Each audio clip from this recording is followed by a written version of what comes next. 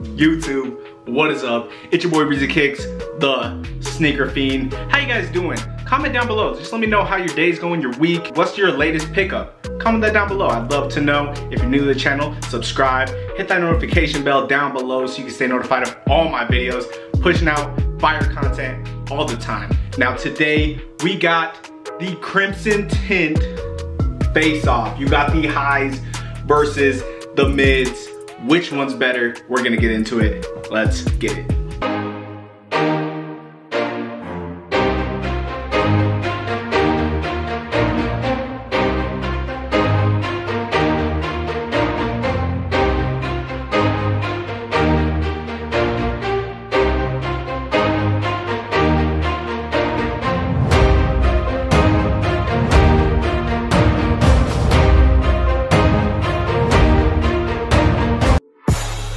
Most of the time when these people be talking, I don't even hear them. I don't.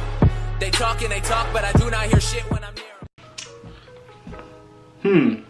Now, I decided I'd cop both the high Crimson Tint Jordan 1s as well as the mid version. We're gonna go over all the details, quality, pricing, all that good stuff, and determine which one is better. All right, so to start it off, we got the boxes. You got your black standard Jordan box. So unlike the Jordan 1, where you got that Nike on the top, all four sides, makes it very easy to tell where your Jordan 1s are. Got some over there, one right there. And honestly, when it comes to the boxes, mids versus highs, the Jordan High takes this by far. Just a nicer looking box. Definitely like how it has the full lid. Yeah, so when it comes to the box, Jordan 1 High, in my opinion, easy, knockout. Get to the sneakers where it really counts. First off, we're gonna talk about quality. When it comes to quality, we also have to put in the price. So this is gonna be price and quality. $160 for your Jordan 1s, $120 for the mids. First off, I just wanna say this Jordan 1 right here is really nice quality compared to a lot of other high top versions. So it kind of has a slight advantage right off the bat. Just that nice Jordan 1 tumbled leather. Quality on here is insane.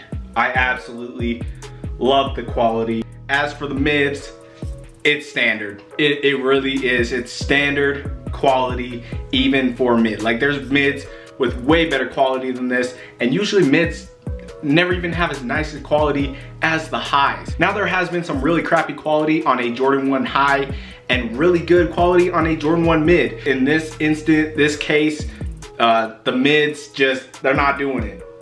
The leather isn't that nice. The suede isn't that nice. Really cheap Jordan brand material. This is $120. $160, $120. You're saving 40 bucks going with this. I'm trying not to be biased. I really am. I'm trying not to be biased, but I'm gonna have to go with the high because the quality, I'm willing to pay 40 extra bucks for this leather. Like, look at that tumble leather. Absolutely love the quality on this sneaker. This is, sorry mid, you're gonna have to go. Jordan 1 takes it again. So these both are Crimson Tint colorways.